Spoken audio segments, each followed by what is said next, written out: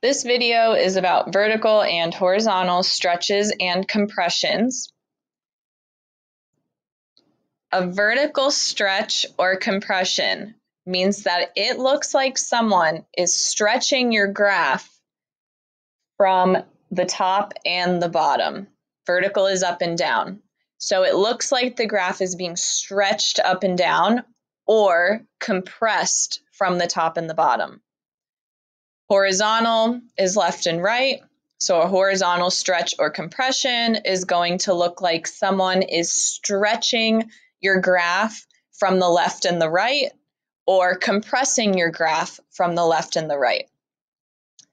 Hopefully, once I show you the graphs, it'll make a little more sense.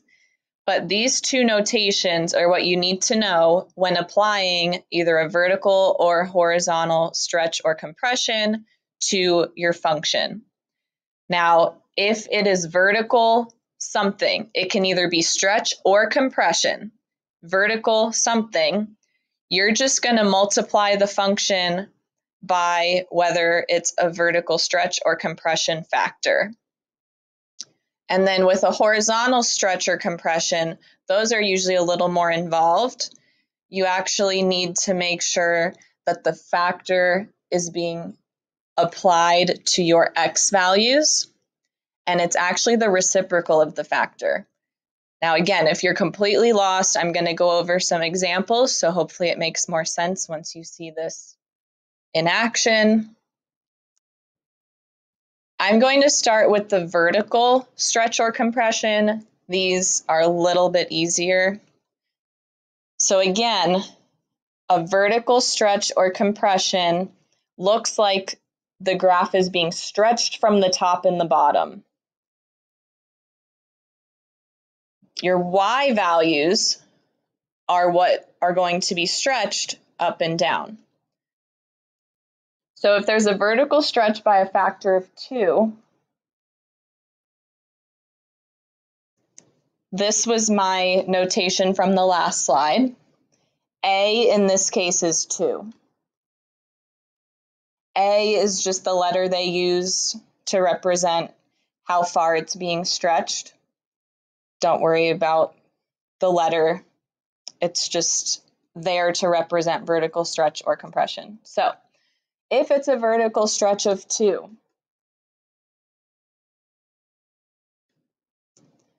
that means 2 is being multiplied by all of my y's, right? Y is up and down. F of x is the same thing as y. So that's why we're multiplying y by 2. Now, my parent function is f of x equals x squared. So when I apply this vertical stretch of 2, I am multiplying the entire function by 2. So this is 2 times x squared, and I can't really do anything to simplify this. So it's just 2x squared. Since I have applied a transformation, I'm going to rename it.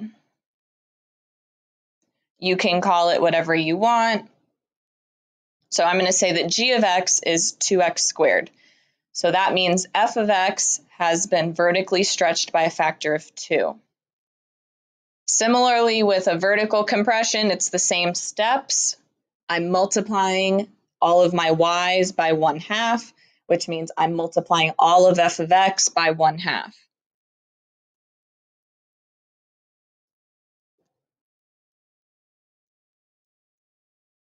F of x is x squared, so I'm just replacing f of x with x squared. And again, there's nothing to do to simplify this, so it's just 1/2 x squared. And you can call it whatever you want. These are the graphs of both of those equations that I just found. So the red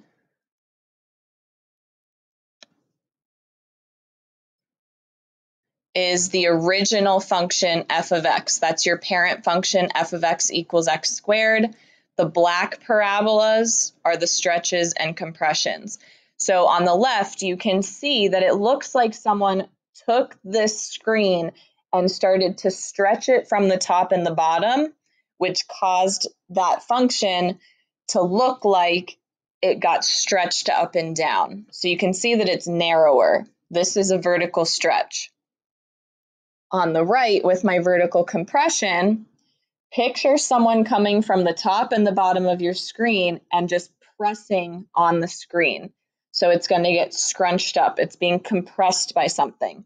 So that red graph is becoming the black graph because it looks like someone squished it a little, so it's actually getting wider, because when you push from the top and the bottom, it's got nowhere to go but to the sides.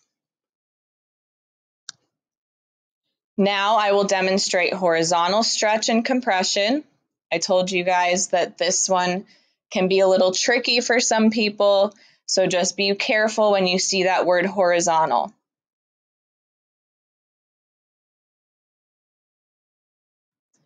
This was the notation from that first slide.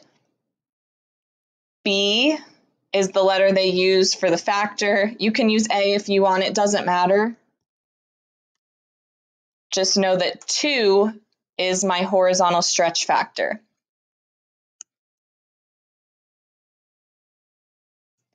So replacing B with the stretch factor of 2, I have this notation, f of 1/2 x. This notation is telling me that all of the x's in my original function f need to be replaced with 1/2 x. So the x that I just numberlined up top is becoming 1/2 x, and so is the other x. So instead of x squared,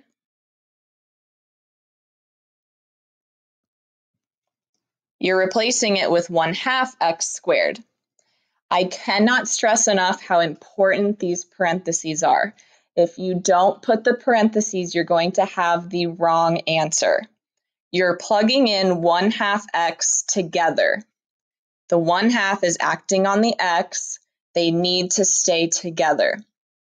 So I'm going to simplify this by squaring the 1/2 and squaring the x, because an exponent of 2 is really just 1/2 x times 1/2 x. It means that you have 2 of those items in the parentheses being multiplied together.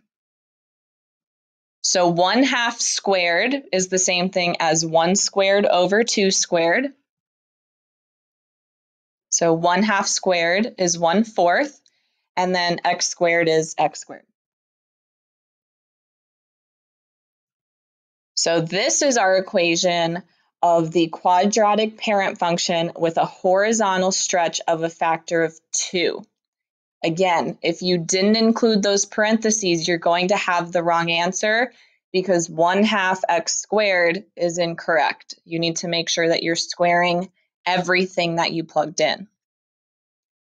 So with the horizontal compression, I'm going to do the same thing with the 1/2.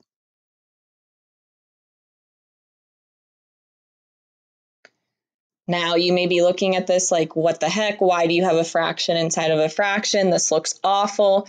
This really isn't that bad. I'm going to demonstrate how to figure this out, and then I'll tell you just a trick to remember how to deal with this. So if you have 1 over something, or anything over anything, a fraction is really just division. So think of this as 1 divided by 1/2. 1 over 1/2 is just division. Now, hopefully you've heard of keep, change, flip before. That's what I'm going to do.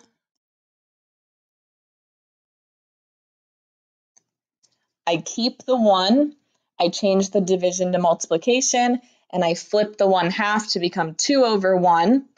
1 times 2 over 1 is just 2. So this is really just f of 2x. So the shortcut for this is you just find the reciprocal of that fraction. 1 over anything is an indication that you're just finding the reciprocal.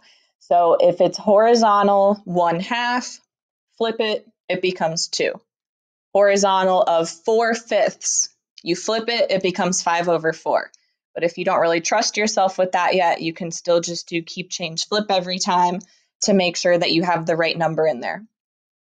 So just like before, the 2x in the parentheses means that I am replacing every x in the function f with 2x.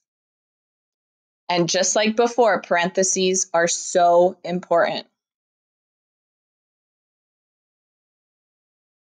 So instead of having x squared, I have parentheses 2x squared, which is the same thing as 2x times 2x.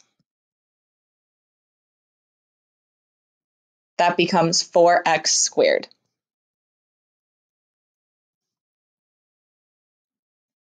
So again, the parentheses change that drastically. 2x squared would not be the correct answer. It's 4x squared.